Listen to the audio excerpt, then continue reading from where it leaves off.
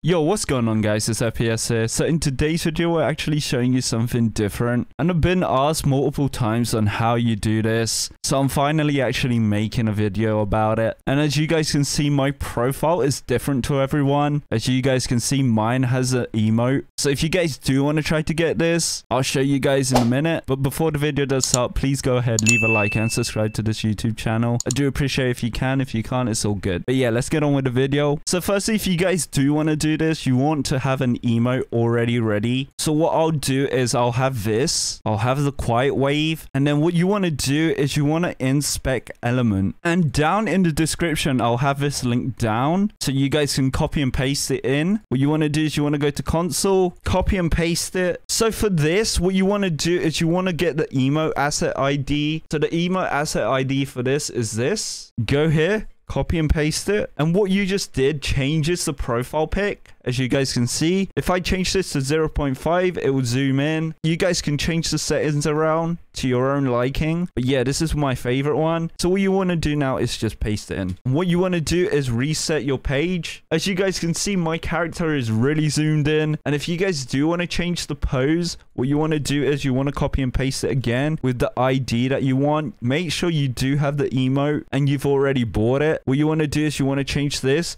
to 2 and then paste it. Then you refresh and ta-da, that's what it looks like, guys. As you guys can see, it's very simple. You guys can easily do this as long as you guys got the emote that you want. Mine looks a little bit goofy, but it's all good. But yeah, if you guys do have any questions, let me know down in the comment section. I'll see if I can help you. The commands that you need to run in console will be linked down below so you guys can just change it. It is safe, guys, but you can run it whatever you guys want to do with it. But yeah, before the video does end, please go ahead, leave a like and subscribe. I do appreciate if you can. If you can't, it's all good. But yeah, I'll see you guys in the next one. Bye.